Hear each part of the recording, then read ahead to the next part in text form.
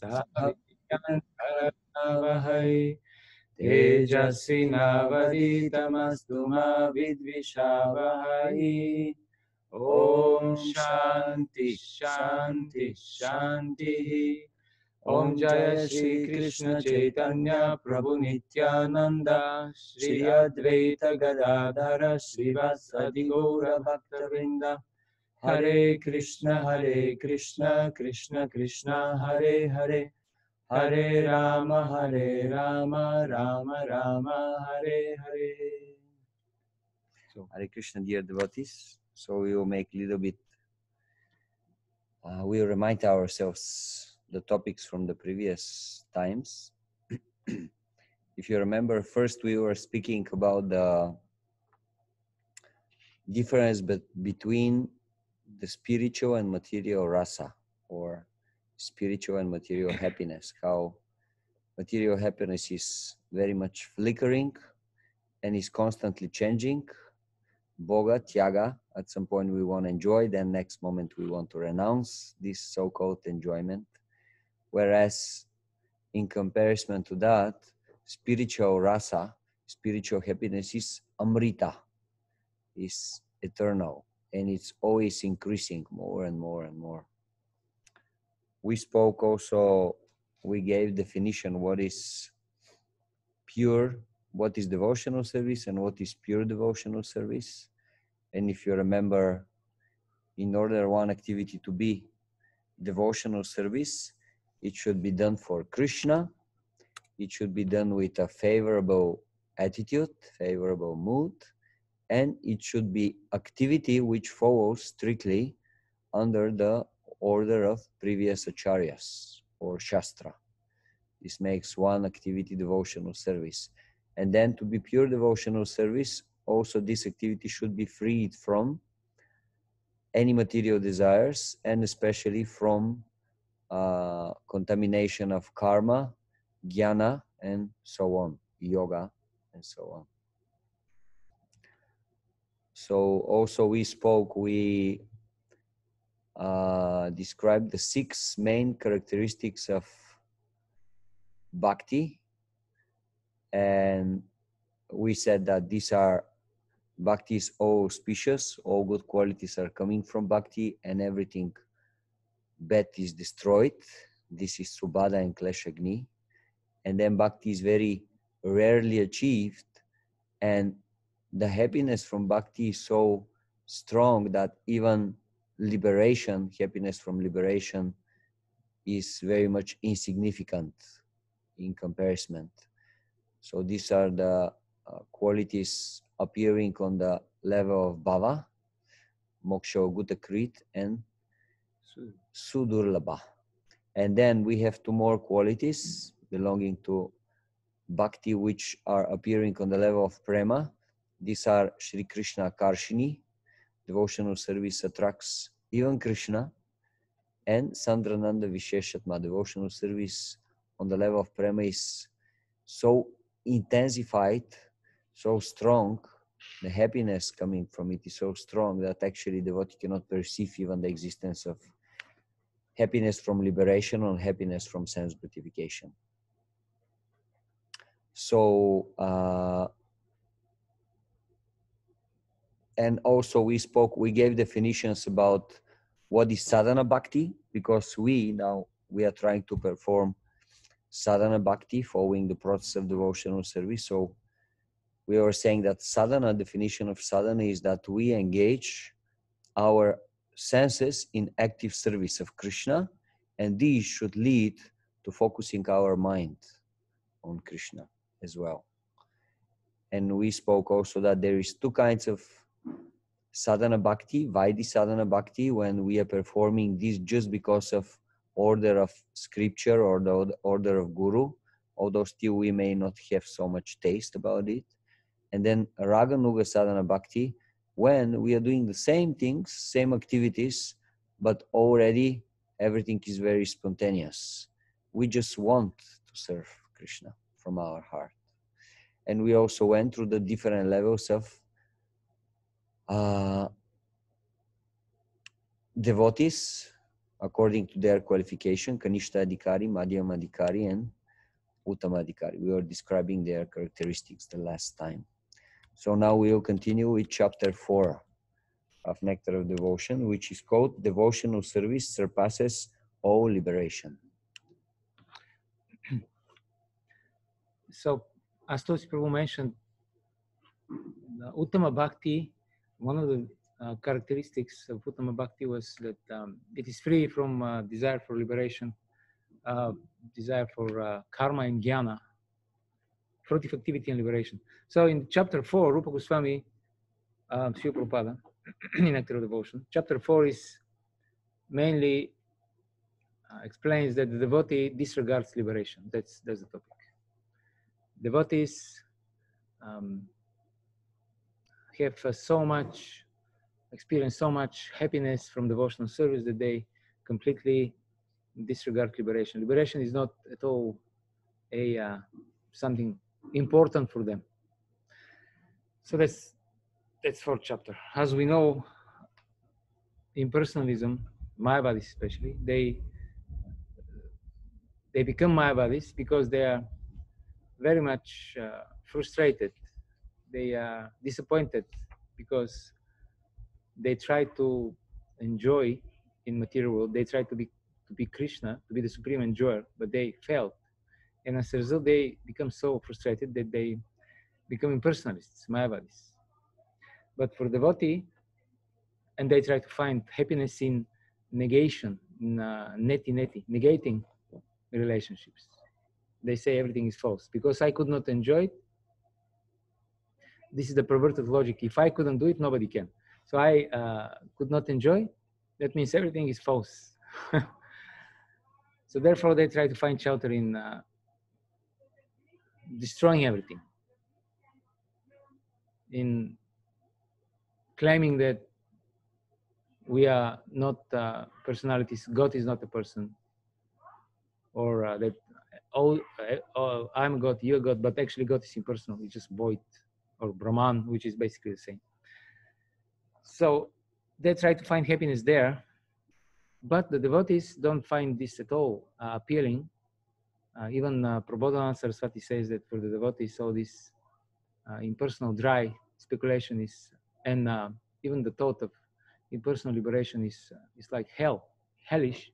Why? Because it deprives them from the nectar of devotional service.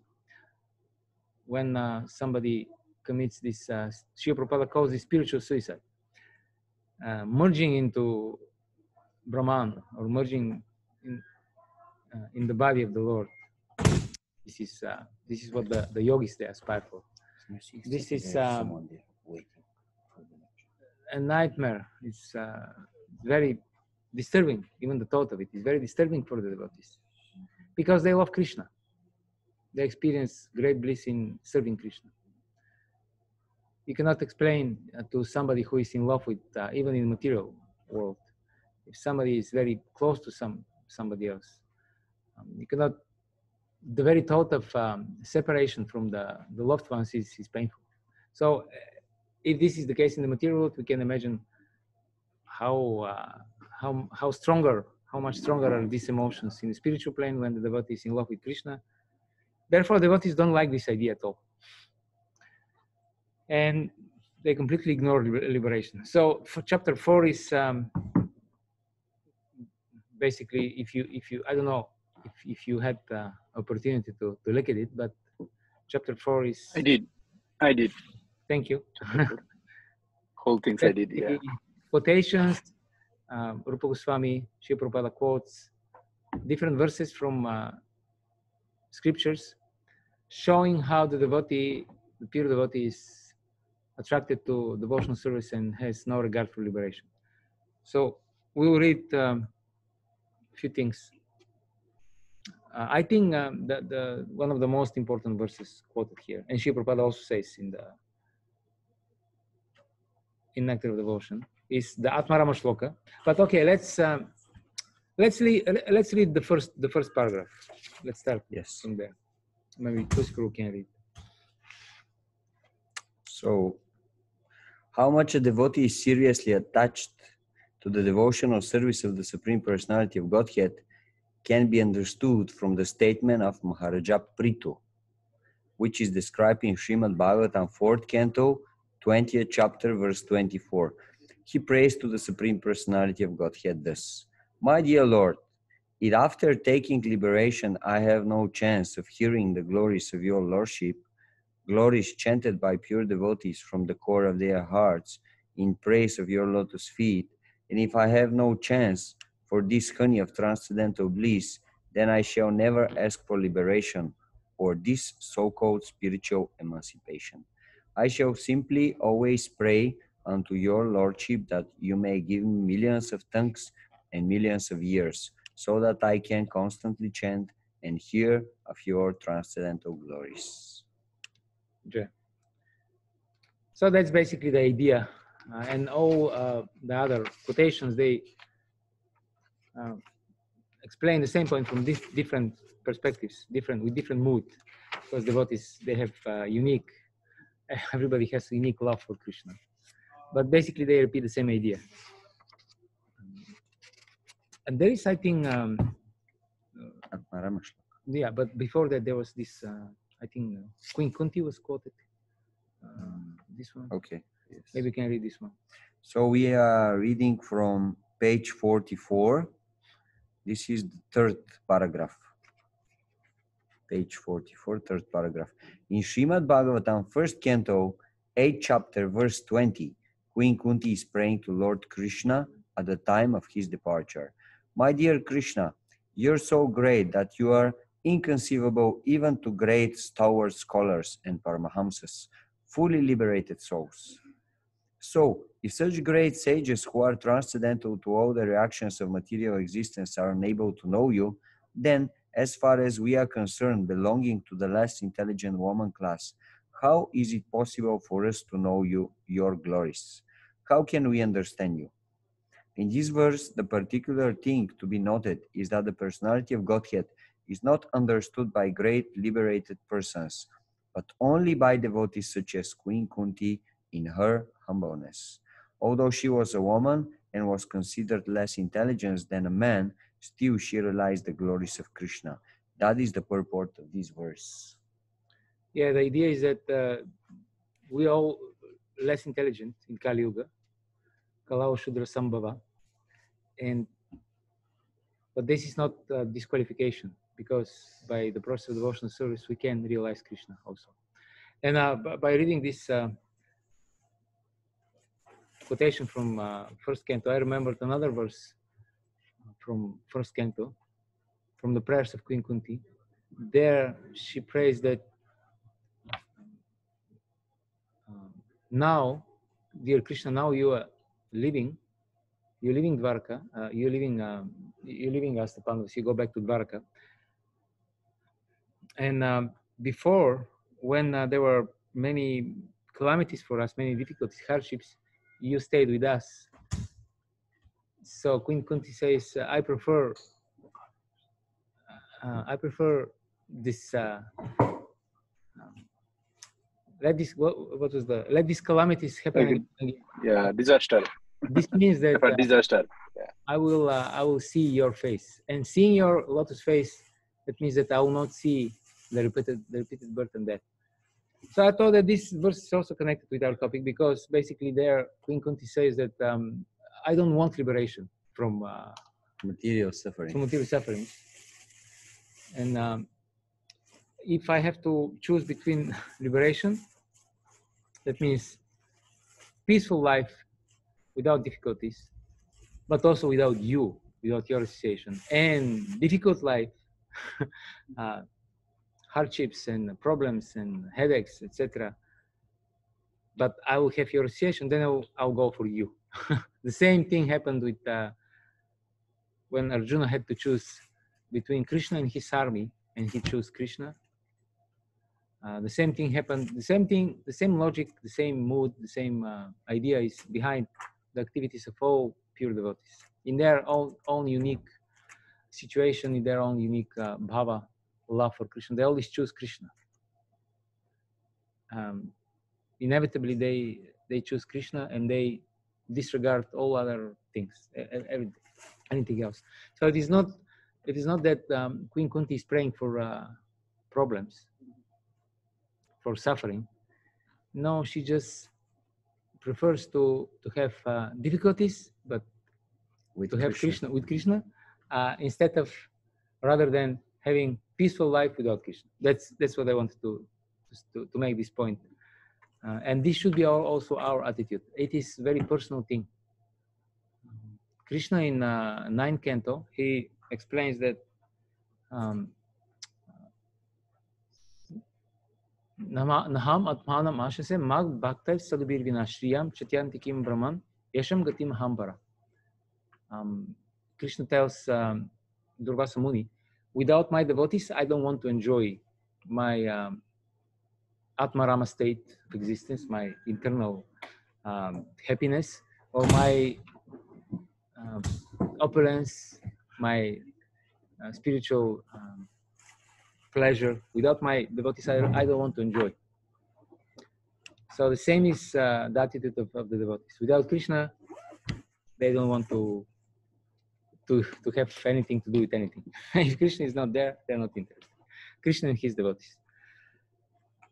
All right, so then let us quote finally the Atmarama shloka. Atmarama shamunayo nirgranta api urukrame kurvanti haitaki bhaktim itam bhuto guno hari. Okay, maybe two people can read. Srila Prabhupada, he is writing on page 44 down.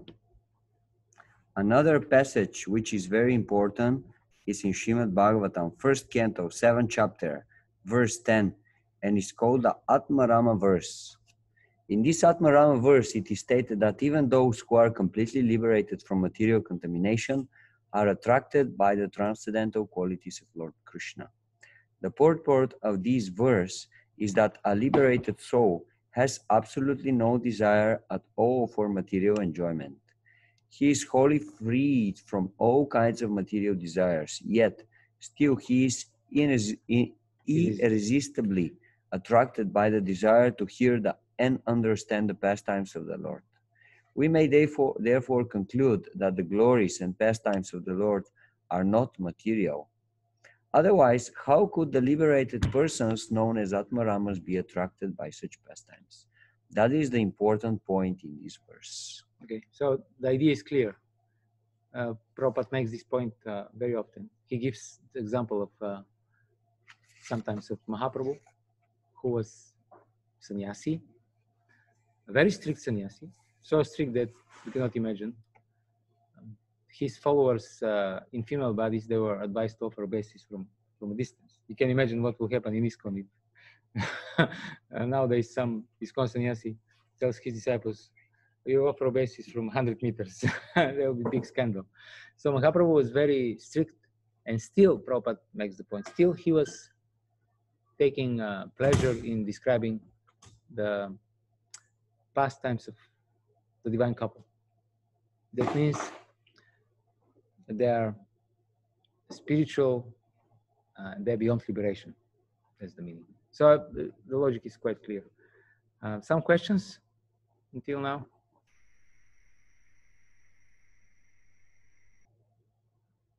So there are 5 types of liberation, and Srila Prabhupada writes that out of these 5 liberated stages, the one which is known as Sayujya, or to merge into the existence of the Lord, is the last to be accepted by a devotee. That means the devotees never accept this one. This is the next paragraph. The other 4 liberations, although not desired by devotees, still are not against the devotional ideals. So devotees don't want them, but they're not against. Why they're not against? Can somebody explain? Because they help improve the They are also okay. Mm-hmm. Yes? Say again, Prabhu. There is also liberation. This is also like yogi can go for that. But as devotee actually not too much intent to do that, achieve that tempo goal. Yes, right. So the last one is the Shajujya, which is devotee kind of interested, but not the other 4. So But usually, that is, I have little confusion. Okay. If it is not 5 of this, then Sajuja, how comes devotee interested with? If you can explain. so usually is the one that devotees are not interested. They never accept, because this will mean that they are separated from devotional service. But the other 4, to become one with the Lord, to live on the same planet as the Lord, to obtain the same bodily features as the Lord, or to have the same opulence as the Lord, Srila Prabhupada says, they are, although not desired by devotees, that means devotees don't make a bargain with the Lord. Okay, I'm going to serve you, but then I want to live on the same planet as you. You don't do this with your close friends, with your loved ones. You don't make stipulations like this. So devotees don't usually do that. But Prabhupada says, these 4 types of liberations are not against the devotional ideas, because they still allow performance of devotional service. This is why they are not against. Because the Yuji doesn't allow anymore. Yes? Yeah, I have a question. Because here it says, Prabhupada says that those who are promoted to Vaikuntha planets can be promoted to Krishna Loka from Vaikuntha, but from Brihad Bhagavatamrita, we know that that's not possible. So how do we reconcile the two? Why not possible? Yeah, because Gopkumar had to go back to material world to then be promoted to Okay, Krishna Loka. Okay, here it doesn't say directly. It's not directly to go. It says can go, so it doesn't exclude, doesn't forbid that he will go to Earth. Yeah, but that needs to be detailed at this point, right? So that you cannot go from Vaikuntha to Krishna Loka straight. Yes. You need to go through this. Yeah, through Bhama Vrindavan. David Bhama. Yeah. But it is possible. Sometimes devotees ask question. Sometimes we are a little worried. What will happen if I end up in Vaikuntha? It's a quite luxurious kind of how to say. Don't worry, behavior. But what if I go to Vaikuntha? I actually want to go to Goloka Vrindavan. I mean, compared to the situation now, we're conditioned by the material nature. It's quite to be in Vaikuntha is quite nice. Out of the 2 options, we end up with the option sleeping until 10 and 11 in the morning. Yeah. So it is possible. So we shouldn't be worried. Even if we end up in Vaikuntha, we can go back to Goloka. Go back. Yeah, we can go to Goloka. Or not. And but usually it doesn't happen, because if you are in Vaikuntha, you are perfectly happy there. You don't want to go anywhere because you are completely satisfied. But in rare cases, it is possible. So don't worry. Krishna will arrange.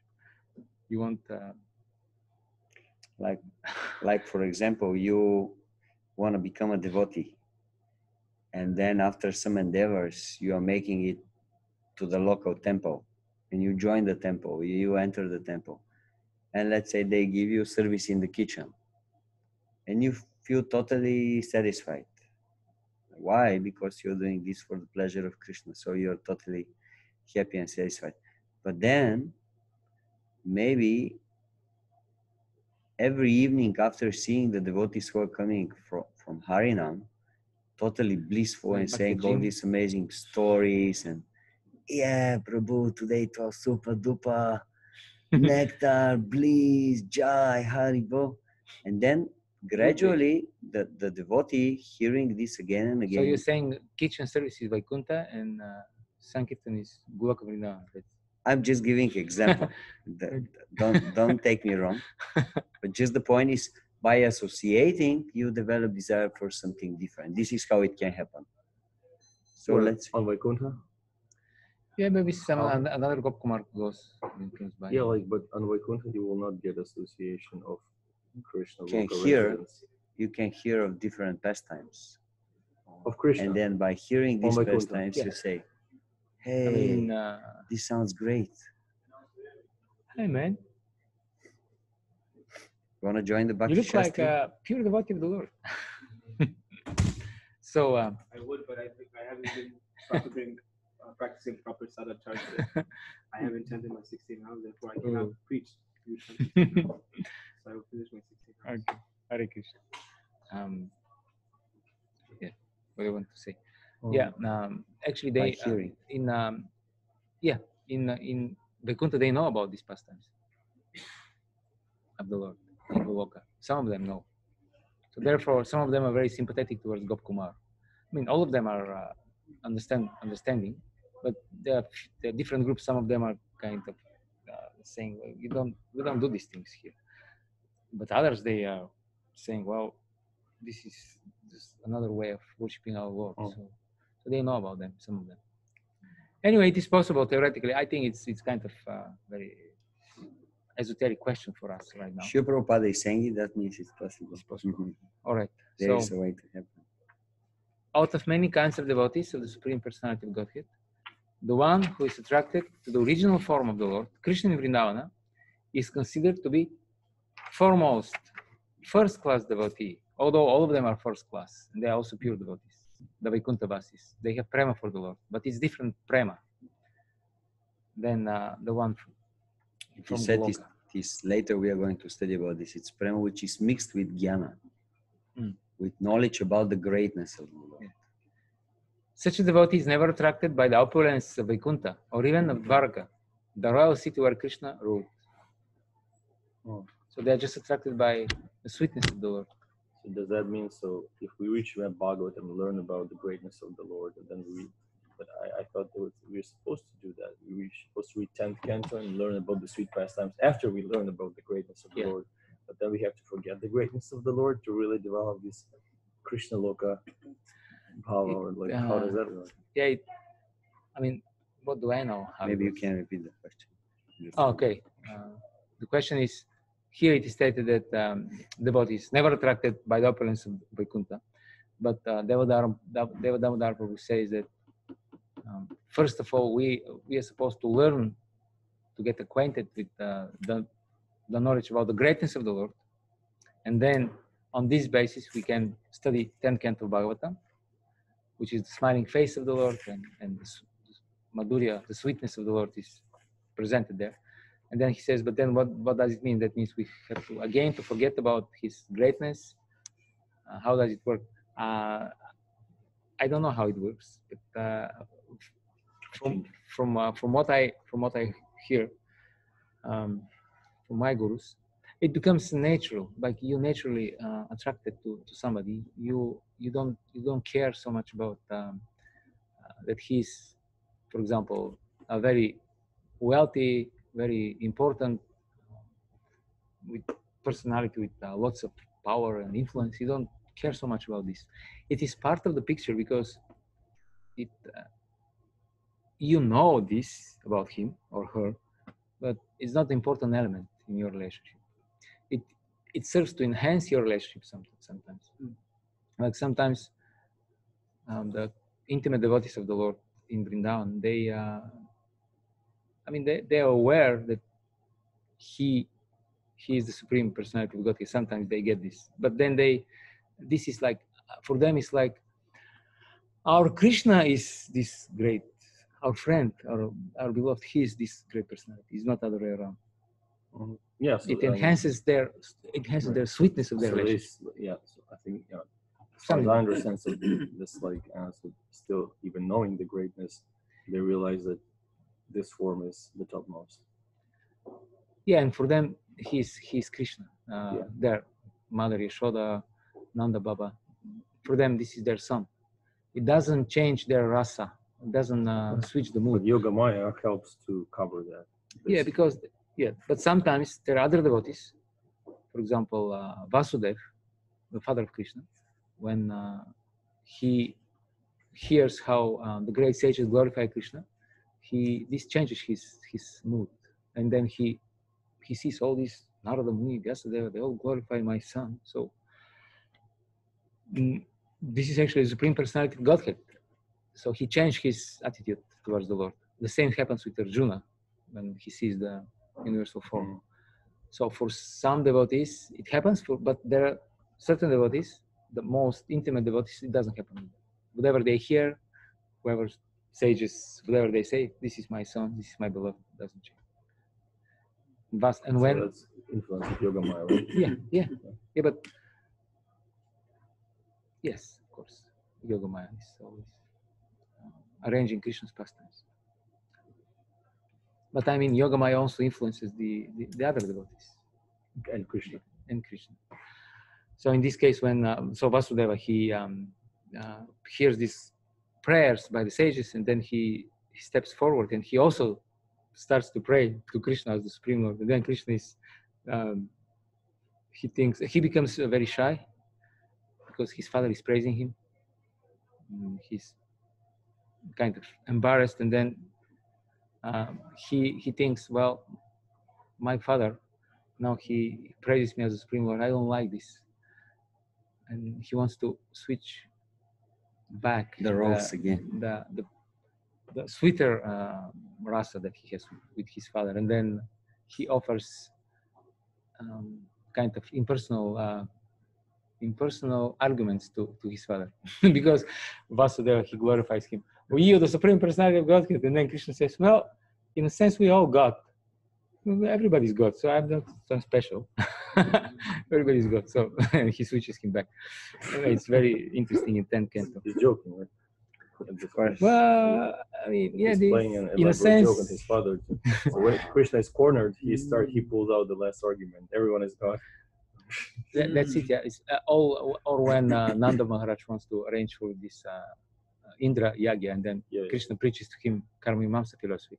But it's interesting that all these philosophies in all knowledge actually is meant to enhance our rasa with Krishna. It's not meant to be used independently, as people try to use it nowadays. In which way? To, like in Ishopanishad, there is this statement that vidyam cha yadat. The vidya is different from vidyam cha yastad vedo bhayagam saha avidyaya mrityum tirtha vidyaya mritam. The knowledge is different from illusion and from ignorance, and ignorance means that you disconnect the knowledge from Krishna. So people try to, this is what is called dry speculation. You have two types of logic, Laukika, material logic, and Shastra Mulaka, which is rooted in Shastra. And when knowledge is disconnected from the origin Krishna, then that's what I mean. People try to use it independently from Krishna for their own purposes. They want to present themselves as a great scholar, somebody who is very knowledgeable. But actually, the knowledge is meant to be used in Krishna's service. And ultimately, we see the devotees in Goloka, they use the knowledge to enhance the rasa with Krishna. The gopis are joking with Krishna. They use different Sanskrit words in different sense, so that they joke with Krishna. Krishna himself, he's using karma mimamsa, impersonal knowledge As a joke. But you never know. Jokes in spiritual world are real. Like, you start. There was this story of Mother Yashoda. She was telling she was trying to scare Krishna about that if he doesn't behave properly, then some monsters will come and take him. And then the monsters were coming. What kind of monsters?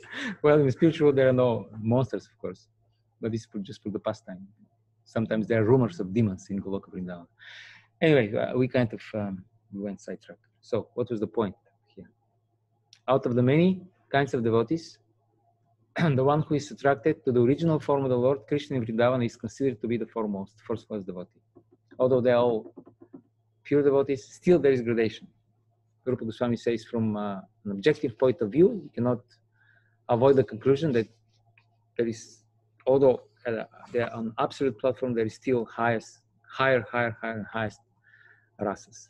A devotee who is attached to a particular form of the Lord does not wish to redirect his devotion to other forms. This is the last paragraph. For example, Hanuman, the devotee of Lord Ramachandra, knew that there is no difference between Lord Ramachandra and Lord Narayana, and yet he still wanted to render service only unto Lord Ramachandra. This is due to the specific attraction of a particular devotee. Once, one of my authorities, my guru, he was offering there was Srila Prabhupada Vyasa Puja, and he spoke about Srila Prabhupada, and he said, Srila Prabhupada, dear Srila Prabhupada, the Krishna that you know, we want to know this Krishna. Any other Krishna, we're not very interested. But the Krishna that you know, that you serve, this Krishna we want. So in the same way, the devotee's relationship with Krishna is very unique and very intimate. So they will not exchange it for anything. So basically, not just relation. Devotee doesn't want just relationship with Krishna. Devotee wants relationship with Krishna In a specific way. with these features of Krishna and these qualities and these features of Krishna that his authorities want to have. So devotee, he is always following the mood of his authorities, his guru and the guru of his guru, like that. It's not just, yes, it's about Krishna, but at the same time, it's a very specific feature of Krishna. Just like this verse, it reminds me about this verse from Chaitanya Charitamrita, which nobody could understand, but Rupa Goswami understood. And there it says that this is the same person that I'm in love with, the same environment, the same nights of such and such season. But something is not right.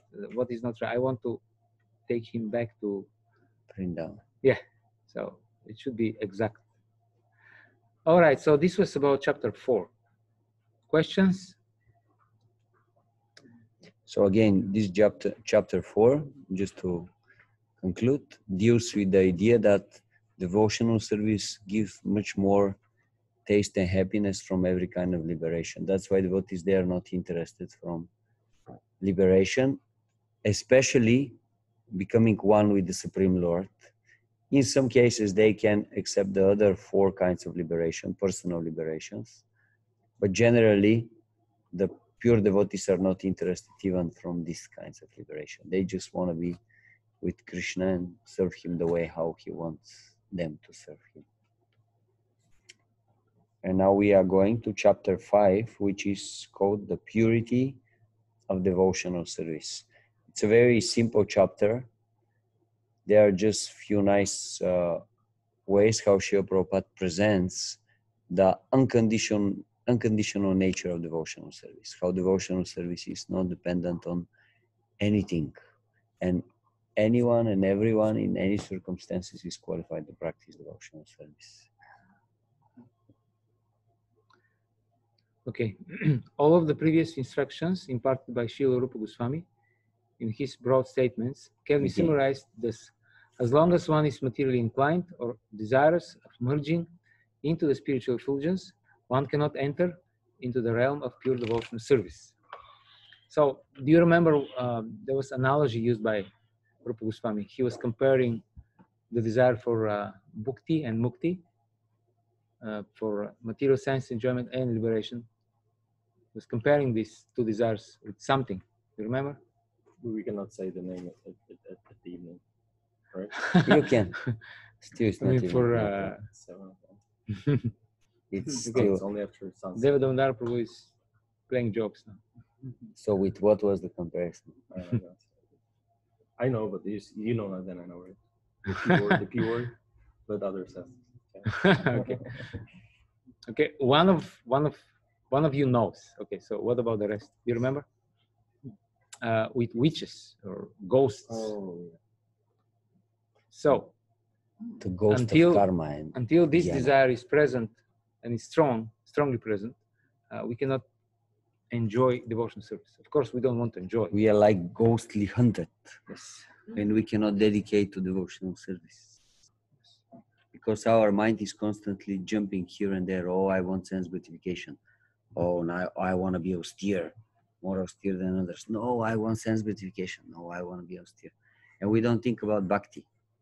We think of everything else, but we don't think about Krishna. And therefore, bhakti is so unique because we have been doing karma and jnana since time immemorial. It's called maniacal depression, maniac depression. First, you are maniacally attached to something material, and then we try to enjoy as much as possible, and then we become depressed as a result. So this is karma and jnana, and we have been doing this since a long time. And bhakti is something different. Therefore, it's not so easy to catch. Although Srila Prabhupada said, bhakti is so simple that you can miss it. Very simple, but it's not so typical for us. All right.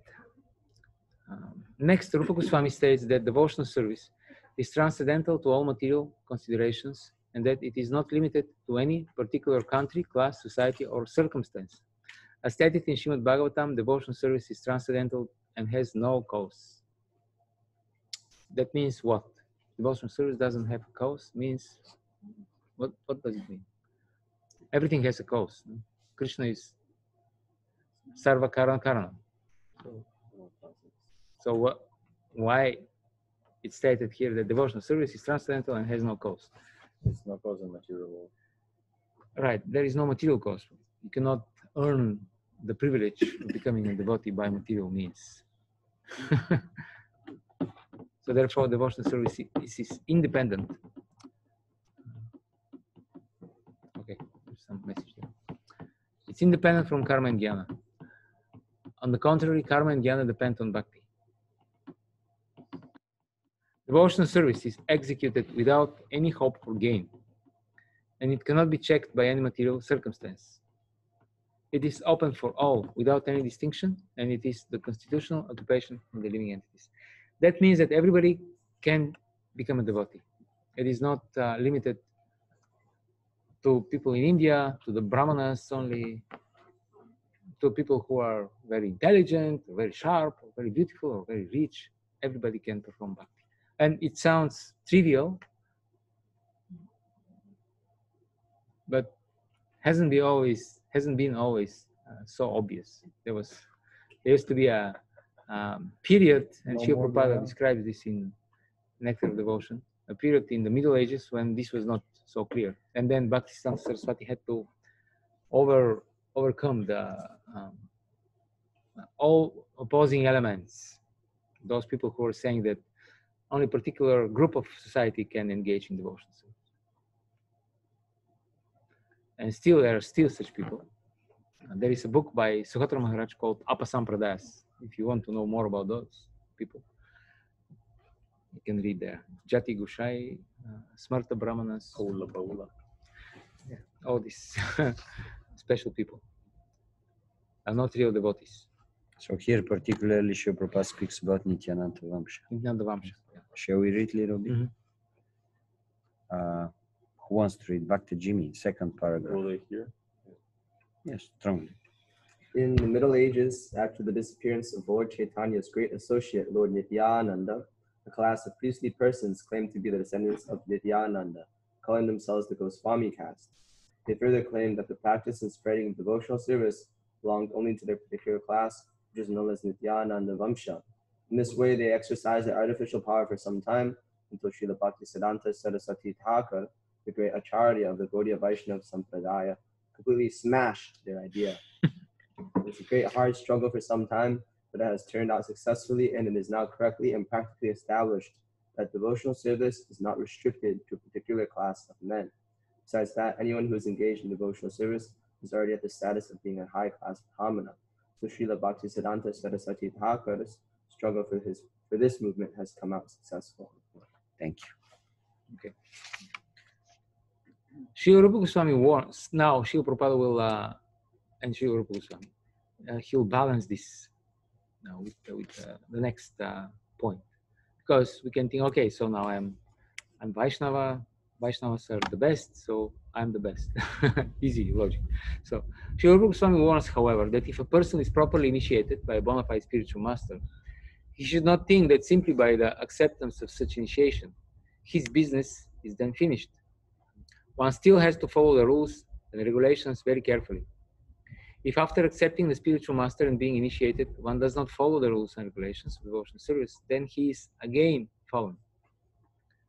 One must be very vigilant to remember that he is the part and parcel of the transcendental body of Krishna. And then it is his duty as part and parcel to give service to the whole of Krishna. If we do not render service to Krishna, then again we fall down. In other words, simply becoming initiated does not elevate one to the position of a high-class Brahmana. One also has to discharge the duties and follow the regulative principles very rigidly. So this is so we don't become puffed up. We can say a little bit about these personalities with which Srila Prabhupada is saying Srila Bhaktisiddhanta Saraswati Thakur was fighting. It was really a serious fight. They wanted to have full control on Sri Chaitanya Mahaprabhu's teachings and even his birthplace. So at the time of Srila Bhaktisiddhanta Saraswati Thakur, it was established that the birthplace of Sri Chaitanya Mahaprabhu is in Navadvip. This is on the other side of the river, across Mayapur. By the way, what is called Navadvip nowadays in the time of Before. Mahaprabhu was called Kulia. If you read in Chaitanya Charitamrita, this is what is nowadays. It's Kulia ground. Anyway, and Navadvip is where our temple is now, Mayapur. This is Navadvip. Yeah, so the point is that they were claiming that they have the right to take care of the birthplace of Mahaprabhu, so that all the pilgrims go there, of course. Then Bhaktivinoda Thakur, with the help of Bhaktisiddhanta Saraswati Thakur, they actually found out and started to establish that actually the birthplace of Sri Chaitanya Mahaprabhu is on the other side of Ganga. At that time, what now we know as the Yogapith, birthplace of Sri Chaitanya Mahaprabhu, was just a jungle. There was 1-2 villages somewhere around, but more or less just forest and jungle. So in order to re-establish the truth, Srila Bhaktisiddhanta Saraswati Thakur started yearly parikrama. Every year he was doing parikrama with pilgrims to establish actually that this is the birthplace of Sri Chaitanya Mahaprabhu, and he was going to all the holy places around, which are described in a book of Bhaktivinoda Thakur. The book is called Navadvip Mahatmya. So there many of the main holy places around the Dham, Mayapur Dham, they are described. So he was bringing the pilgrims to all these places. So while they were going through nowadays Navadvip, actually these envious Brahmins, they hired gundas. And these gundas, with the help of throwing stones, really pressed Bhaktisiddhanta Saraswati and his disciples. So much so that they have to hide in a house. And now they didn't know what to do. So Shiva Bhaktisiddhanta Saraswati Thakur, in order to his disciple to save his life, one of his disciples, who was a Grihasta, said, Maharaj, you take my clothes and I'll take yours. Because he was very young, he just started rushing out of the house. And all these gundas started running after him. And then Shiva Bhaktisiddhanta Saraswati Thakur with the white clothes, together with his other disciples, they just immediately left in the other direction. So it was really a serious fight. And as Srila Prabhupada is saying at the end, Shiva Bhaktisiddhanta Saraswati Thakur managed to establish that Vaishnava is higher even than a Brahmana. And that's why if someone is a Vaishnava, automatically he should be accepted as a Brahmana. There was a debate one time, big debate, yes? It is described in a book which is called Brahmana and Vaishnava. So Bhaktivinoda Thakur was very sick and could not go. And Srila Bhaktisiddhanta Saraswati Thakur went there to present their viewpoint. And then there were so many people, they were glorifying the Brahmanas, quoting Shastra, different qualities of the Brahmins. Then Srila Bhaktisiddhanta Saraswati Thakur stand up to speak. And then for a long time, he was also glorifying the Brahmins. Different qualities, their character, their forgiveness, everything. So everybody was very impressed because Srila Bhaktisiddhanta Saraswati Thakur was very knowledgeable. Everyone was so impressed by him. And then, when everybody was very relaxed and happy how he glorified the Brahmins, then he started glorifying the Vaishnavas even more to show that they are even in a superior position. And even if a Vaishnava is coming from a family of dog eaters, or he's very low born by birth, still he is higher even than a Brahman. And he was quoting verses. Then at the end, everybody starts really applauding. Of course, the Brahmins did not like this, but general public, they were very much appreciating the knowledge and the philosophical explanation, yes, of Srila Bhaktisiddhanta Saraswati Thakur. So it was really a fight, it was a struggle, this to be established. And that's why Srila Prabhupada is saying, this is on the top of page 48, our Krishna consciousness movement in the Western world is based on the above mentioned proposition of Srila Bhaktisiddhanta Saraswati Goswami Prabhupada, our spiritual master. On his authority, we are claiming members from all sections of the Western countries. The so-called Brahmanas claim that one who is not born into a Brahmana family cannot receive the secret thread and cannot become a high-grade Vaishnava. But we do not accept such a theory because it is not supported by Rupa Goswami nor by the strength of the various scriptures. Rather, we see the opposite. Scripture is explaining that someone even low-born by birth, if he knows Krishna, the science of Krishna, he can be a guru. He can teach others, he can uplift others spiritually. And we see it practically, like in our life, that we met Vaishnavas, and these Vaishnavas, maybe they were not born in a Brahmana family, but they are such a powerful Vaishnavas, they managed to elevate us to a level of existence which we will never dream even. Following four regulative principles, getting up early in the morning, chanting Hare Krishna Maha Mantra every day. What? Like we, the Western guys, how it is possible? So this shows the power of Vaishnava. Srila Rupa Goswami also says that if one is regularly discharging devotional service, there will be no question of fall down. Here Srila Prabhupada is paraphrasing a verse from Bhagavad Gita. This is chapter 49, second paragraph. Chapter, page. Sorry, yes, page 49, second paragraph.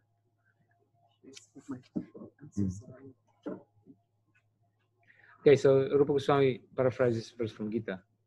Mam chaya vyabhicharana bhakti yogena sevate sagunan samatititam brahma bhuya kalpate. If one is regularly discharging devotional service, there will be no question of fall down. But even if circumstantially there is some fall down, the Vaishnava need have nothing to do with the Prayaschita, the ritualistic ceremony for purification. This is very important. If someone falls down from the principles of devotional service, he need not take to the Prayaschita performances for reformation. He simply has to execute the rules and regulations for discharging devotional service. Do we have internet? Yes. And this is sufficient for his raised statement. This is the mystery of the Vaishnava devotional code. Okay, you get this? No need of Prayaschita if you do something wrong. Why? Why there is no need for Prayaschita? His devotional service is already, performed devotional service already includes. Yes, it's the best Prayaschita. Yeah. It's not even the goal of devotional service to get absolved, atoned for the sins. It just says this is a mystery. Yeah. Does this connect to before reading the previous chapter that one of the aspects of devotional service is it clears away all sin? Yeah, very good. Yes. Mystery? Yeah, Prabhupada just says this is a mystery. This is the mystery of the Vaishnava devotional code. Yeah, in the sense that it is so powerful that people find it difficult to believe. It's a mystery. Okay, I think that's it. I think there's That's it for this one more point. Okay. Of course, Srila Prabhupada is giving few quotes to prove this important point that actually, even if someone has a problem in his spiritual life, if he seriously continues with his devotional service, that is enough. No need to do anything else. And then we can go on the page 50, down the bottom. The same thing is still more emphatically confirmed in Srimad Bhagavatam. Can you see? 11th canto, 5th chapter, verse 41, in which Karabhajana Muni addresses Maharaja Nimi as follows.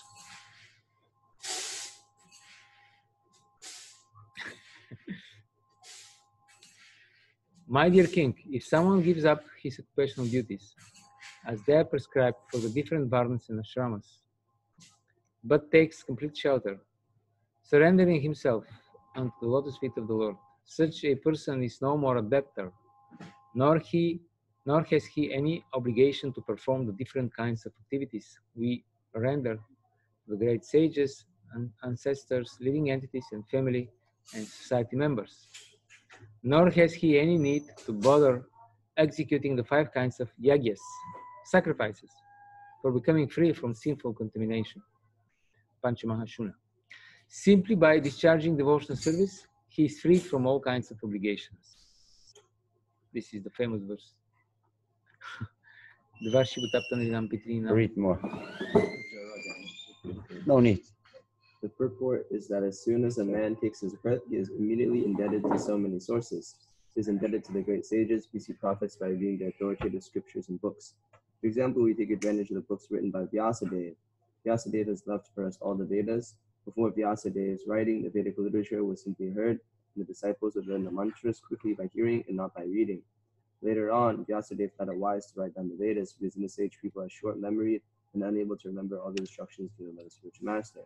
Therefore, he left all the Vedic knowledge in the form of books such as the Puranas, Vedanta, Mahabharat, and Srimad Bhagavatam. Okay. Here, Srila Prabhupada is explaining that there are many other sages and we are indebted to sages. We are indebted to our forefathers and so on and so on and so on. So then, but by the one stroke of devotional service, if someone gives up all obligations and simply surrenders unto the Supreme Personality of Godhead, he is no longer a debtor, nor obliged to any other source of benefit. That is also a very important point. So basically, devotional service is not dependent on anything else, on any material conditions. This is the idea of this chapter, purity of devotional service. And also, devotional service is self-sufficient.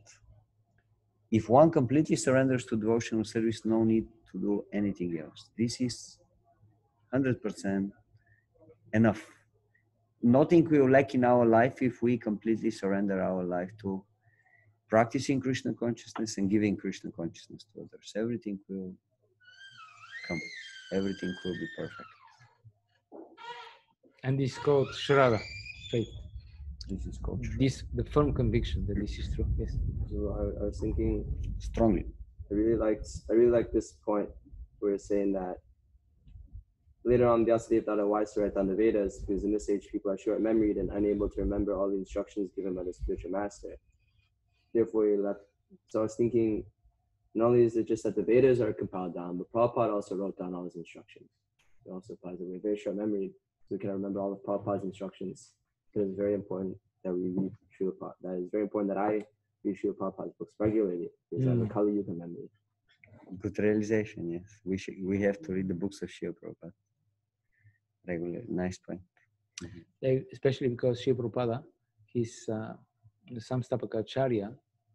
That means he presented all the teachings of all the acharyas. He presented them for the people in Kali Yuga.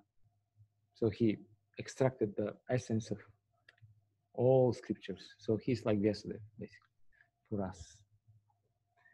And this makes him the founder of Acharya. Srila Prabhupada is not an ordinary guru in ISKCON. He's not like our initiating spiritual masters or Shiksha gurus. He's on a higher level than that. Okay, so then chapter 6, how to discharge devotional service. We're going to read through this chapter, basically. Yeah, so just to remind ourselves, we are speaking about sadhana bhakti, yes? We gave definition of sadhana bhakti, and then we said there are 2 kinds of sadhana bhakti, Vaidhi sadhana bhakti and Raganuga sadhana bhakti. Do you remember? So now, from this chapter 6 starts practical description of Vaidhi Sadhana Bhakti. How we have to execute devotional service in practice according to rules and regulations. And this will go on for quite few chapters. So basically, we will have few chapters on Vaidhi Sadhana Bhakti, then we have 2 chapters describing Raganuga Sadhana Bhakti, then 2 chapters describing Bhava Bhakti, and 1 chapter Prema. And this is with what we are going to deal. So let's just read this chapter, chapter 6. Okay, Who wants to start? Sri Rupa Goswami states that his elder brother, Sanatana Goswami, has compiled Hari Bhakti Ras, the guidance of the Vaishnavas, and therein has mentioned many rules and regulations to be followed by the Vaishnavas. Some of them are very important and prominent, and Sri Rupa Goswami will now mention these very important items for our benefit. The purport of this statement is that Sri Rupa Goswami proposes to mention only basic principles, not details. For example, a basic principle is that one has to accept a spiritual master. Exactly how one follows the instructions of the spiritual master is considered a detail. For example, if one is following the instruction of his spiritual master, and then instruction is different from the instructions of another spiritual master, this is called detailed information. But the basic principle of acceptance of a spiritual master is good everywhere, although the details may be different. Sri Rupa Goswami does not wish to enter into details here, but wants to place before us only the principles. Okay, so now Sri Rupa Goswami will describe the principles. He will not deal with details, but he will just describe the main principles of Vaidhi Sadhana Bhakti. So let's read them. Accepting the shelter of the lotus feet of a bona fide spiritual master, becoming initiated by the spiritual master and learning how to discharge devotional service from him, obeying the orders of the spiritual master with faith and devotion, following in the footsteps of great acharyas, teachers, under the direction of the spiritual master. Here, we should pay attention. Following in the footsteps of the great acharyas, under the direction of the spiritual master. That means we cannot just follow Jiva Goswami or Bhaktivinoda Thakur unless we follow the instructions of Srila Prabhupada. So if we are not clear, let's say, sometimes it seems that there is contradiction between what the acharyas say and Srila Prabhupada. Only apparently. We are uneducated, we don't know. So it seems that there is contradiction. So if we cannot, what's the word? Understand how there is no contradiction. Reconcile. Reconcile, yes, understand. Then the safer option is to go with Srila Prabhupada. Of course, there is no contradiction between what he says or any other acharya. But if we think there is contradiction and we cannot reconcile, better to go with Srila Prabhupada with our acharya than to say, okay, Jiva Goswami says this, so I follow Jiva Goswami. This is not acceptable. Okay, understand the logic? This is safe. You don't know, okay, you follow Srila Prabhupada. You don't know how Srila Prabhupada says the same thing as Jiva Goswami, but at least you don't reject your acharya. And it's unchaste. And if you do this, no person in the spiritual world will ever trust you. Because, for example, in Goloka Vrindavana, sometimes, they always follow authority. So they're under authority, believe it or not. So when sometimes some of the gopi is sent to Krishna as a messenger, and Krishna wants to enjoy her, if she should never accept this, because she's a messenger on the behalf of Radharani. So if she ever accepts Krishna's advances, then she's not trustworthy. You see, that's the thing. So it's the same principle applies here and there. So we should be very chaste to our acharya. This is the only thing you have. We have this faith in Srila Prabhupada. That's the greatest treasure. We don't have knowledge. We don't have austerity. We don't have any other quality. Only thing that we have is faith. Loyalty. Loyalty to Srila Prabhupada. Right. Okay, so you go on, 4th and 5th. 5, inquiring from the spiritual master how to advance in Krishna consciousness. 6, being prepared to give up anything material for the satisfaction of the Supreme Personality of Godhead, Sri Krishna. This means that when we are engaged in the devotional service, of Krishna, we must be prepared to give up something which we may not like to give up, and also we have to accept something which we may not like to accept. 7, residing in a sacred place of pilgrimage like Dwaraka or Vrindavan. 8, accepting only what is necessary or dealing with the material world only as far as necessary. 9. So this, as far as necessary, may differ, may be different from person to person. Some people, some devotees, they may have the need to engage more in material activities. Some devotees may have less needs. Srila Prabhupada gave the definition of comfortable. What is comfortable? Comfortable is what is not uncomfortable. That means if you enter in a situation and it feels uncomfortable for you, that means it will interfere with your service. That means you have to try to engage with the material nature as much as necessary. It is necessary to improve the situation so that you can perform properly your devotional service. So it can be, some people can need more facilities, some people need less. It depends on the person. So you cannot judge, you cannot say, well, this is Mahaprabhu. No, the person he has more needs. You know, he's more. In order for him to function properly, he needs more facilities, and some people need less. So we shouldn't be dogmatic and narrow-minded. That's why we have different ashramas.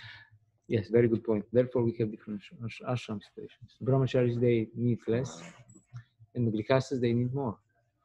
Therefore, they're grihastas. That's why. And then vanaprasthas, they have to, again, try to limit and to shorten, to shorten to decrease the field of the material activity. And then sannyasis even more. So if you want to say something. I was wondering, here it's talking about we should be comfortable in devotional service. Yeah. So if we need more material facilities to be comfortable, that is okay. But also I wanted to ask. Of course, there are some limits. Yeah. A brahmachari cannot say, I need to be comfortable. It means I need my own room, my own facilities. No, that's not allowed. There are some Limitations of the ashram. Which are coming with the ashram, and they're described in Shastra and given by the authorities. Okay. So to some extent, you can do it, but not to any not anything goes. Okay. So they're allowable facilities. Yes. Yeah. So this was your question. Yes. Okay, so 2 more. 9. Observing the fasting day on Ekadashi, and 10, worshipping sacred trees like the banyan tree. Okay. Well, all 3 worship is included in worshipping Tulasi for us. So we worship Tulasi, we worship all sacred trees. Done. Okay? No need to worship banyan trees. These 10 items are preliminary necessities for beginning the discharge of devotional service in regulative principles. In the beginning, if a neophyte devotee observes the above mentioned 10 principles, surely he will quickly make good advancement in Krishna consciousness. So this is very, very important. These basic 10 things are very important. This is the beginning of our devotional practice. Out of these 10, it is said that the first 3 are most important. I think Srila Prabhupada later is saying this. But the first 3 are the most important. Without them, practically we cannot start our devotional service. So which are these 3? Read them again. Bhakti-Jivani. Accepting the shelter of the lotus feet of a bona fide spiritual master. 2, becoming initiated by the spiritual master and learning how to discharge devotional service from him. And 3, obeying the orders of the spiritual master with faith and devotion. So we have to accept shelter, take initiation from the Guru, and following his instructions, serve him. This is the essence, the most important. That's why in one lecture, Srila Prabhupada is saying, we simply have to get instruction from Guru. And if we execute that, this is success. This is Krishna consciousness, so simple. You have a Guru, your Guru is giving you instruction. You give your best to follow this instruction, this is success. Your life is success. Okay. Okay, then the next 10 important. Mataji, you want to read? Try. The next Okay. set of The instructions. next 10. Number 10. Yes, you start from, 1. they start again from 1. Oh, start again from One should rigidly give up the company of non-devotees. One should be very intolerant. Oh, that's a different translation. That's a different one. Okay. No, You're Maybe s- take the book of Bhakti Jimmy. Oh, I think I'm gonna have to change this book. Okay. One should decorate. No. Can you show her? two paragraphs before that. Rigidly. Okay, got it. One should rigidly give up the company of non-devotees. Mm-hmm. One should not instruct a person who is not desirous of accepting devotional service. Number 3, one should not be very enthusiastic about constructing costly temples or monasteries. 4, one should not try to read too many books, nor should one develop the idea of earning his livelihood by lecturing on or professionally reciting Srimad Bhagavatam or Bhagavad Gita. Mm-hmm. 5, one should not be neglectful in ordinary dealings. 6, one should not be under the spell of lamentation in loss or jubilation in gain. 7, one should not disrespect the demigods. 8, one should not give unnecessary trouble to any living entity. 9, one should carefully avoid the various offenses in chanting the holy name of the Lord or in worshiping the deity in the temple. 10, one should be very intolerant toward the blasphemy of the Supreme Personality of Godhead, Krishna, or his devotees. Without following the above mentioned 10 principles, one cannot properly elevate himself to the platform of sadhana bhakti or devotional service in practice. Altogether, Srila Rupa Goswami mentions 20 items, and all of them are very important, says Srila Prabhupada. Out of the 20, the first 3, namely, accepting the shelter of bona fide spiritual master, taking initiation from him, and serving him with respect and reverence, are the most important. So 20 items were described till now. Basically, if we look a little bit more carefully, we will see 10 of them are what we have to do, and then the second 10 of them are what we should not do. Because always, Shastra, the scriptures, they work in this way. They tell you what you have to do. Yes. Yeah, amen. Yes. Yes.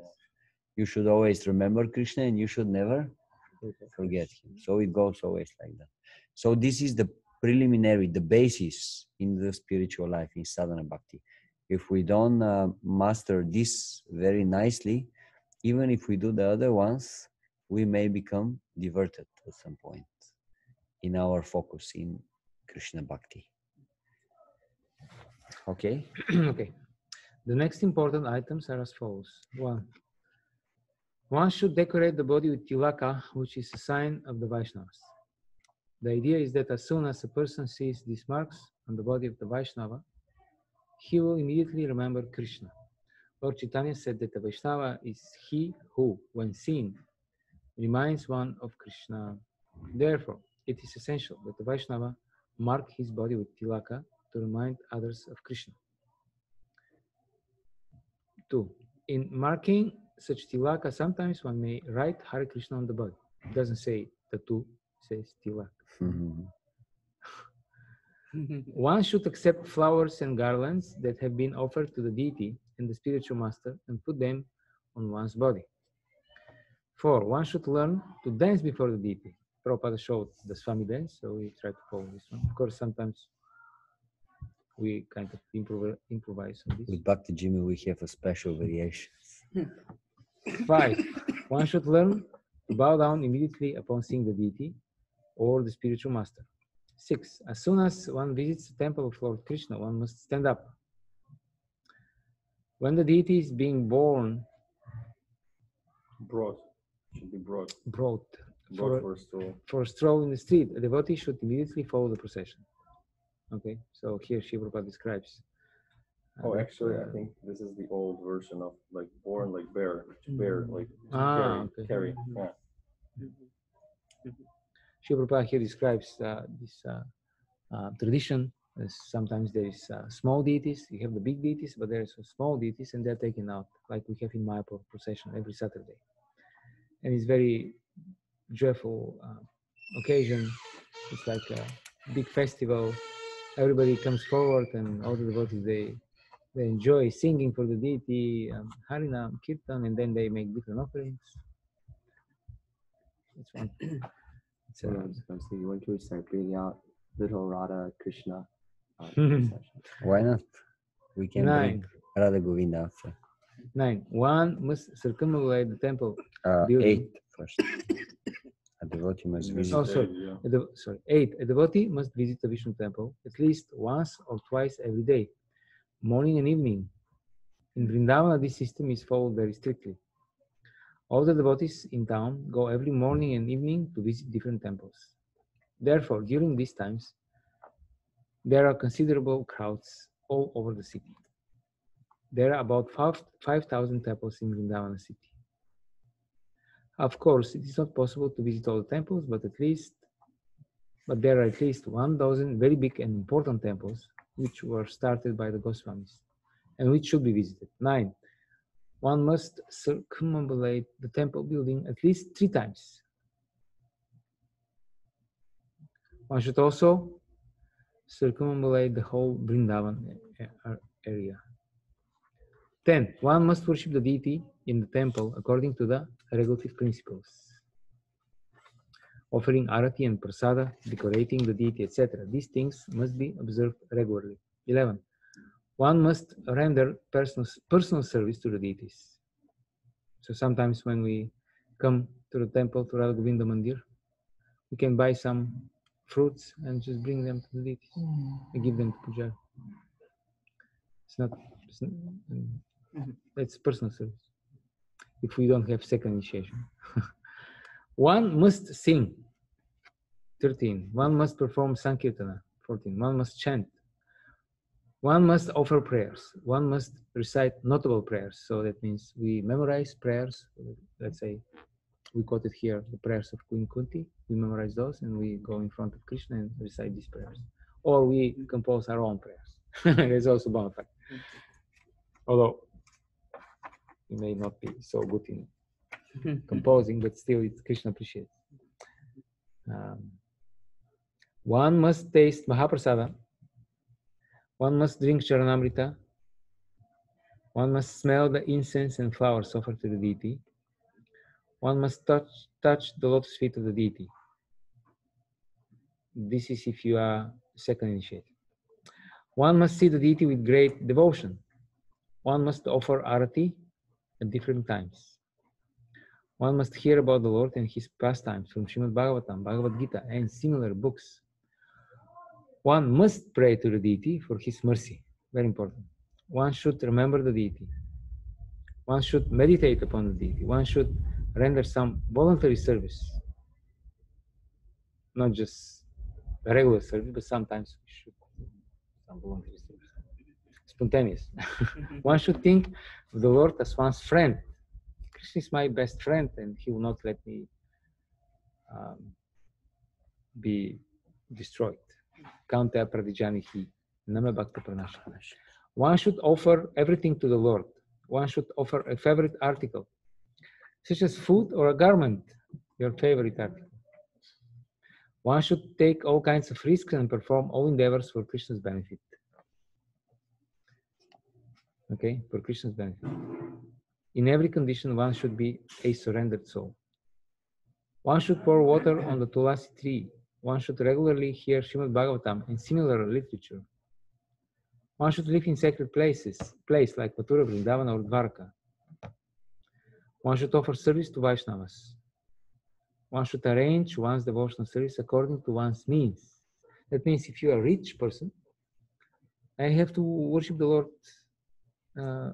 opulently, and not that you're very rich, but you offer to Krishna Patram Pushpam Palam Toyam, and you quote Patram Pushpam Palam Toyam, you're back to Prajati.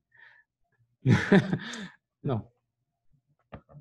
If you are very simple, then your worship is simple. But if you are sophisticated, then your worship should be accordingly done. Otherwise, it's cheating. In the month of Kartika, one should make arrangements for special services. During Janmashtami, one should observe a special service. Okay, so Kartika special service, special vow. Janmashtami special vow. Should do something extra, not just chant 16 rounds. Should do something extra. Okay. Yeah, that's something. Good beginning. One should do whatever is done with great care and devotion for the deity. One should relish the pleasure of Bhagavatam reading among devotees and not among outsiders.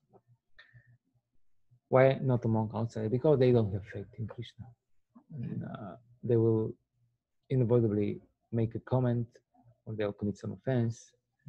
So we avoid this. One should associate with devotees who are considered more advanced. All right, so more advanced devotees. This is our Sangha. One should chant the holy name of the Lord.